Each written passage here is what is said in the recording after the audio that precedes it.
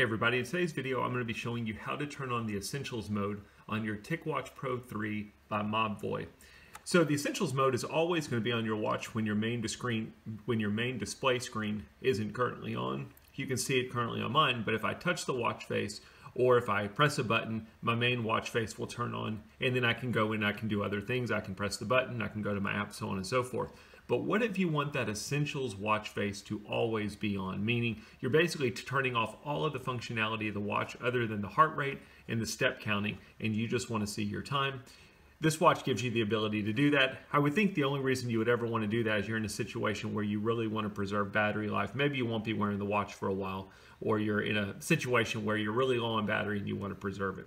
So it's pretty simple. We're going to press the top button. We have to get to our main watch face, and then we're just going to swipe down from the main screen. We're going to choose the settings gearbox, and then we're going to swipe all the way up, go to the bottom, choose system, and then under system, the very first option that you've got is essential mode. You're going to click essential mode. You're going to get this message basically telling you that it's going to extend your battery life, but you won't be able to turn it off until you reboot the screen. So you can press X to back out, or you can press the check button.